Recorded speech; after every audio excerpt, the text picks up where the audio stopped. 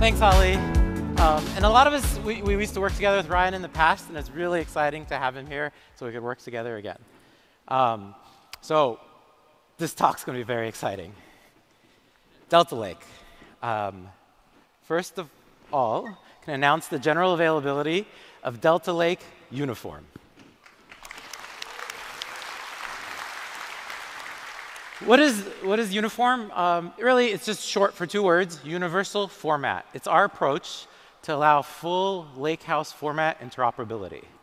See, with all of these different formats, Delta, Iceberg, Hudi, it's essentially a collection of data files in Parquet and a little bit of metadata on the side. All of the formats use the same MVCC transactional techniques to keep that together. And so we thought to ourselves, in this age of LLMs transforming language left and right, couldn't we just find a way to translate that metadata into different formats so that you just need to have one copy? And that's exactly what we're doing with Uniform. The Uniform GA allows you to essentially write data as Delta and be able to read it as Iceberg, Hudi. And we've worked very closely with the Apache Xtable and Hudi team to make that possible. And we're going to be working with the Iceberg team to make that even better. The great thing about Uniform is there's barely a noticeable performance overhead. It's super fast. You get awesome features like liquid clustering. There's support for all of the different data types from map, lists, arrays. And best of all, it's got a production-ready catalog. With UC and Uniform, it's one of the only live implementations of the Iceberg REST catalog API. And that's available for everybody using Uniform. There have been over 4 exabytes of data that have already been loaded through Uniform. We have hundreds of customers using it. And one of them in particular, M-Science, as you can see here, was very happy that they were able to have one copy of their data, which allowed them to reduce costs and have better time to value. And it's innovations like Uniform that are really making Delta Lake the most adopted open lakehouse format. There have been over 9 exabytes of data processed on Delta yesterday. Over 1 billion clusters per year using it. And this is tremendous growth. It's 2x more than last year. And if you're like me, and when you saw these numbers, I did not believe 9 exabytes. I had literally, up till yesterday, we were going back, looking at the code, making sure they calculated it correctly, because it's just a tremendous amount of data every day that's going into Delta. And it's adopted by a large percentage of the Fortune 500, 10,000 plus companies in production, lots of new features. But most interestingly, it's sort of that last number. There are over 500 contributors. And best of all, according to the Linux Foundation, and this is their project analytics site, it's open, anyone can go to it today, over about 66% of contributions to Delta come from companies outside of Databricks. And it's this community that just really makes us super excited and enables a ton of these features that are now available, right? And these are time-tested, awesome, innovative functionality, things like change data feed, log compaction. I love the row IDs feature that just came out. But there are things like deletion vectors, right? Deletion vectors are a way that allow you to do fast updates and DML to your data. In many cases, it's 10 times faster than merge. Used to be. So if you have DBT workloads or you're doing lots of operational changes to the data, deletion vectors make your life easier. And there have been over 100 trillion row rewrites that have been saved because of these deletion vector features. And it's enabled by default for all Databricks users. And so it's through these features that we've also been able to unlock access to this amazing ecosystem of tools that support Delta. And with Uniform, that's now GA, we're able to get the same access to the Hudi and Iceberg ecosystem. So if you have tools and SDKs, applications that work in there, they're all part of the Delta family now, thanks to Uniform. And there's been some great improvements to a lot of the connectors, the Trino, Rust connector, lots of awesome innovation happening here. And a lot of that is thanks to this new thing that we've developed called Delta Kernel. Essentially, at the core of all of this, there's a small library that you can just plug and play into your applications or SDKs that contains all the logic for the Delta formats, all the version changes, new features, and it's making it so much easier for people to integrate and adopt Delta, and most importantly, stay up to date with the latest features. And we've been seeing this. The Delta Rust connector is community supported and has amazing traction. Just a few weeks ago at Google's I/O conference, I believe BigQuery introduced complete support for Delta. And very recently, DuckDB added full support for Delta. And best part of this is we have Hannes here, who's the co-founder, one of the co-creators of DuckDB, CEO of DuckDB Labs, professor of computer science, who's going to talk to us a little bit about how they integrated Delta into DuckDB. Hannes, get over here.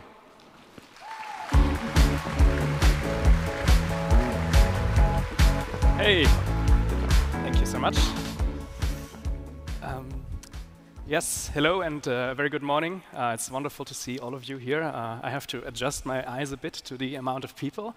As Shant has said, I'm one of the people behind DuckDB. So for those of you who do not know what is DuckDB, it's a small in-process analytical data management system, speaks SQL, has 0 dependencies, and it's, I'm having a lot of fun working on it with a growing team. And last year, I talked about DuckDB on this very stage for the first time, and it was very exciting. But also lots of things have happened since then in DuckDB land. There's been an incredible growth in adoption for DuckDB. We're seeing all sorts of crazy things. And here, as an example, it's just the stars on GitHub have doubled within a year to almost 20,000.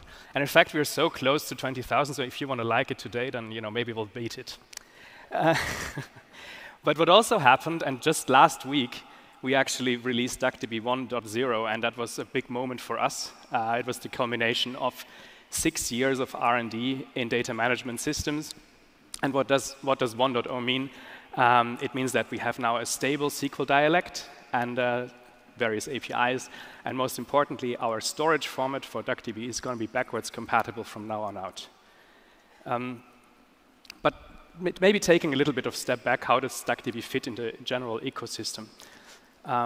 If we look at the world's most widely used data tools, Excel, and we look at a very capable system like Spark, there's still a pretty big gap. There's a lot of data sets that are not going to work in Excel, but they are maybe a bit too small to actually throw Spark at them. So DuckDB is really perfect for this last mile of data analysis, where you may not need a whole data center to compute something.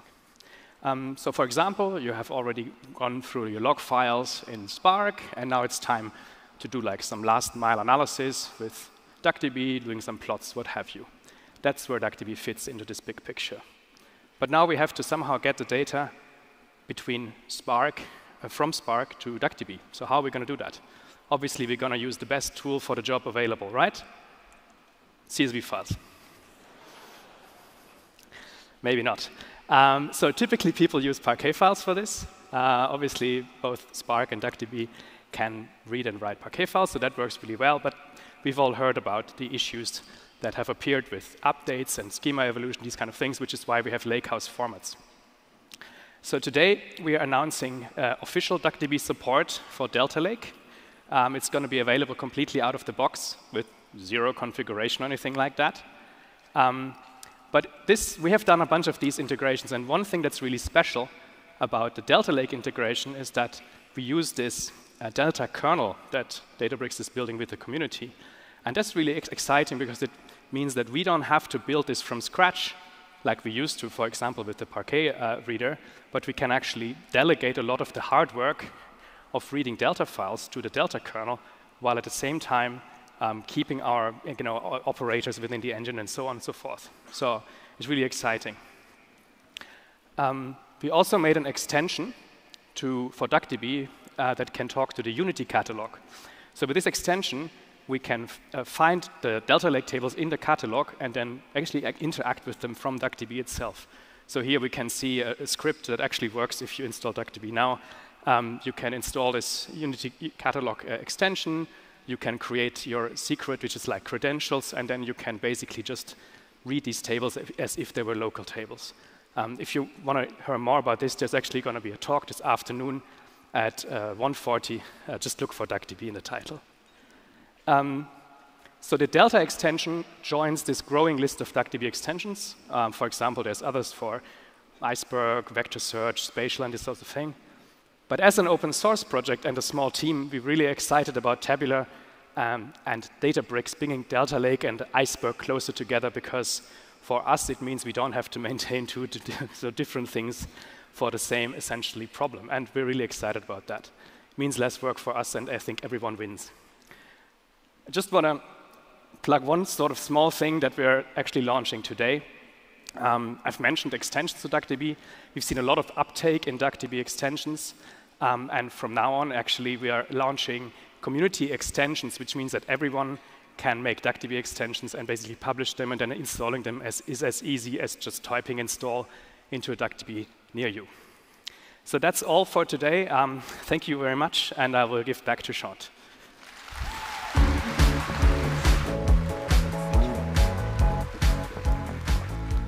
That integration is super awesome. It's very exciting. OK, so how do we top that? By not going back, by going forward. And forward to Delta 4.0. So we have the branch cut. It's available. Delta 4.0 is the biggest change in Delta since history. It's jam-packed with new features and functionality. Things like coordinated commits, collations, all sorts of new functionality that make it easier to work with various different types of data sets.